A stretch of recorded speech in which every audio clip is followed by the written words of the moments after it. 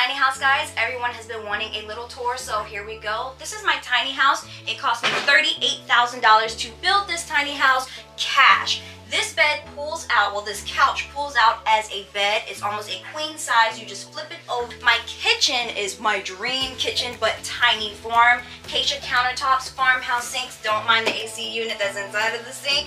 And if you can see, there are no stoves. But we do have a plug-in stovetop that you guys can use if you were to come here for a camping trip. Have bunk beds for the kids with space that opens up under here.